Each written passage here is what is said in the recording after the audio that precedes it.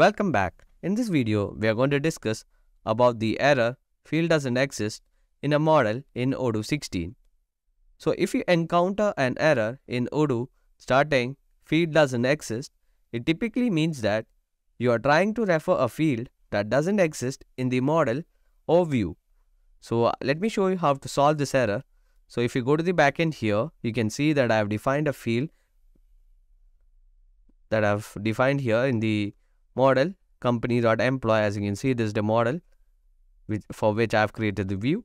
So let me go to the py here, and here I've given the fields in the company.employee, and you can see the verified field here that I've given the field name. So I'll just copy this field name from here, and as you can see that I've given the wrong field name under the view for the model company.employee. So only the models that you have defined inside the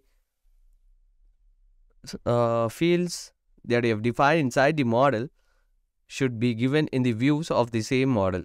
So I'll just give the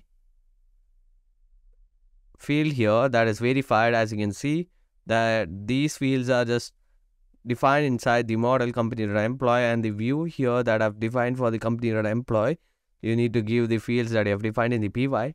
So after giving the fields here, so let me just run the code, and if you go to the front end here, so I'll just upgrade it.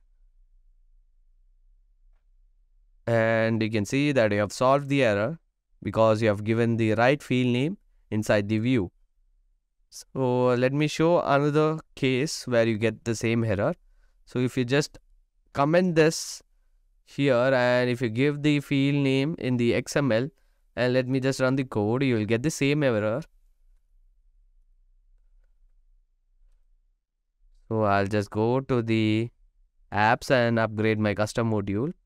So I've commented the field from the py, and I have given it in the views of the same model, and you can see that you have got the same error that the field verified doesn't exist in the model company.employee, because you have not given the field in the py, as you have not defined it under the model company.employee, but you have given it in the views for the model. So let me just uncomment this and run the custom module that I've created, and you can see that the error is solved because you have defined it in both XML and py correctly. So this is how you solve the error field doesn't exist in Odoo 16. That's all for today. Thank you.